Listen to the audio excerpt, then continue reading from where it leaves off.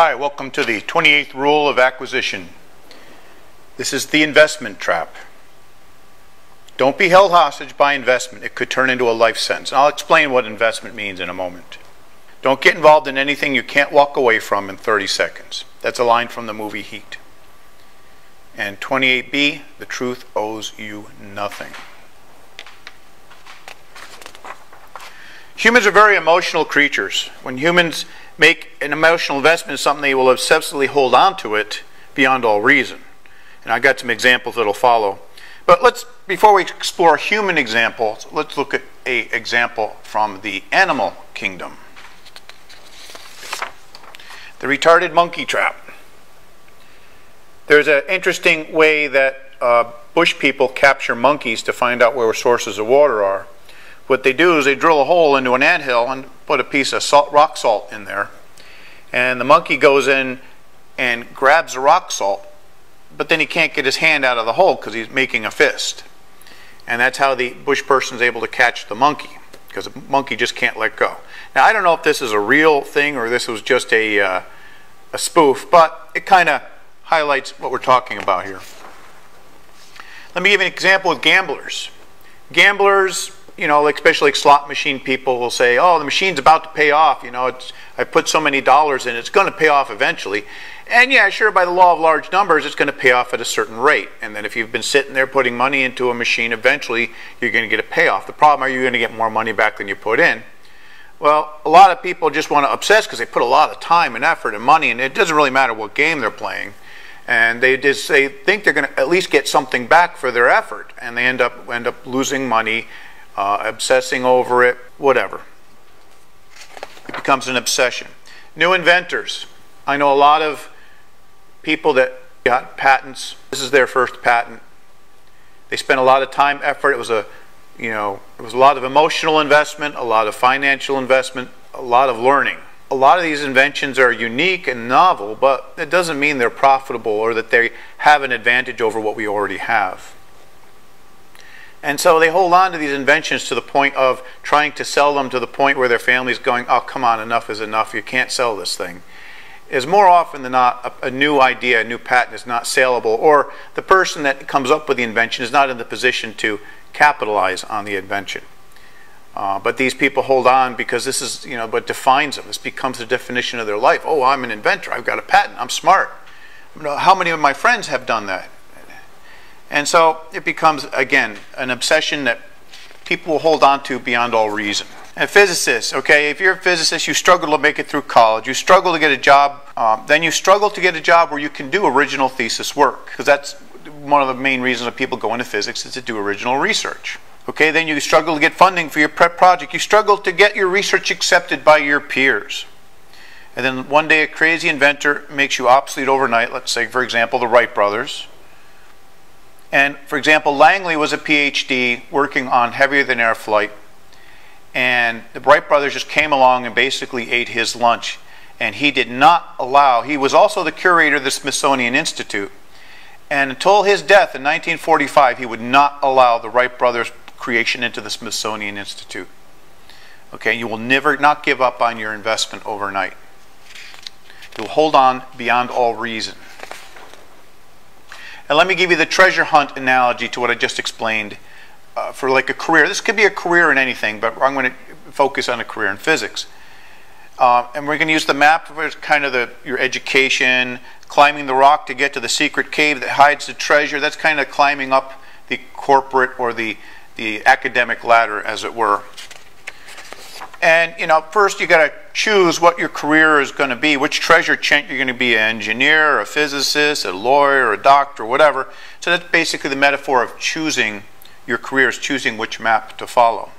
And this, remember, when you're a young person, you're going to put a lot of effort in deciding what you're going to do for the rest of your life. So there's a lot of emotion involved, there's a lot of investment, there's a lot of hemming and hawing, there's a lot invested already at this point. Then the planning stage, like you're planning for an expedition. So you're going to plan how much to take, how much you're going to take with you, what course you're going to take to get to the X on the map, yada, yada, yada. Getting money for investment for food, for water, for transportation, for things you're going to need on the trip. That's the metaphor of getting your education in physics. Again, and then you're going to go on this long journey, and it's going to be a long road. It's 4 years or 5 years or 6 years or 8 years, depending on how deep you go, how long a journey you want, whether you want to do a PhD or a bachelor's, yada, yada, yada. Then when you finally get into academia, then you have to climb the ladder of academia. You got to start off being a lab assistant, or however physicists start, I don't know. Until you get to the point where you can eventually get to the point where you can do your own original work, your own original research, where you can get your grant money and you can get the notoriety and you can even get your own Discovery Channel show.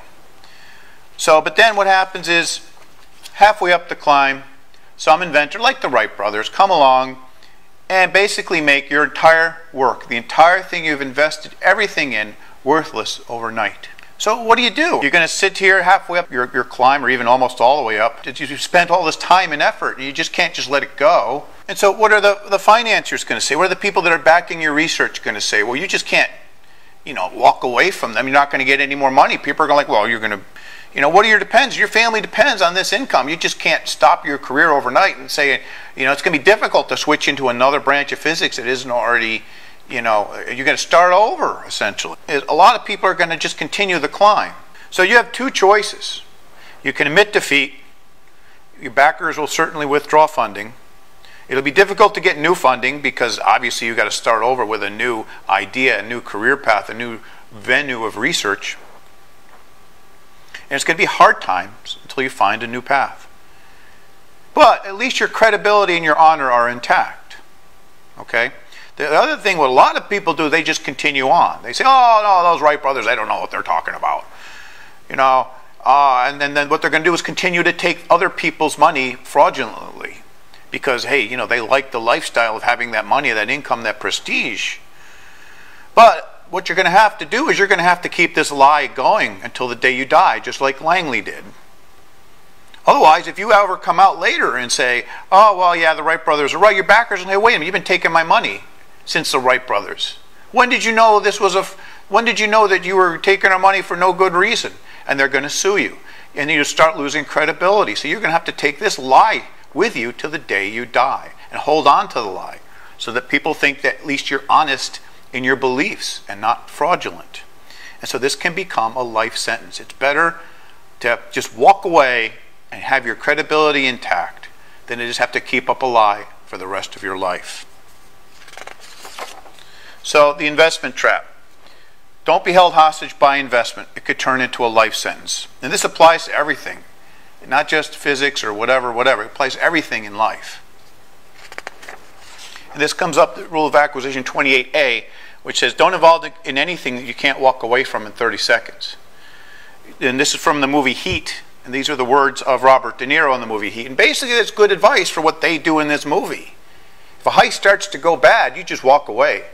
If this is your new heist, if you're new at doing heists, a new person would probably try to save all the work and effort they put into this initial heist, just like the new inventor does, or just like the physicist does. But a person that does this all the time is going to say, hey, there's other fish, there's other things to heist, there's other venues of scientific, there's other inventions to be made, there's other things to do.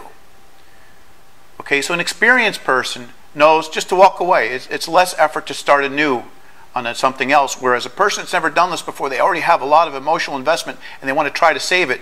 But in terms of a heist, when your heist goes bad, obviously it's better just to walk away and not try to save it. And that's what the advice here for if you're going to be a heist. But again, this applies to everything in life. Okay, if your stuff is going bad, if your research has been overtaken by the Wright brothers, you're probably better off just walking away clean instead of trying to save it. It's going to be a lot more trouble to try to save it than it is to start anew. Or even step on the shoulders of the Wright brothers and do something more with that. And in 28A, in action, I walked away from the high voltage generator. The reasons for walking away from the high voltage generator, because I did not need it anymore. You're going to learn more about that in the Breaking Relativity premiere, where we're going to explain where we have to go with the experiments. Okay, and I was also able to figure out why the over-the-counter or off-the-shelf generator was wrong with it. I was able to use that. And in the upcoming behind the scenes number 9, I'm going to show you the results with that generator. One day I'll come back and continue the generator for fun, but right now it has no bearing on moving ethereal mechanics forward, and that's explained in the Breaking Relativity Premiere.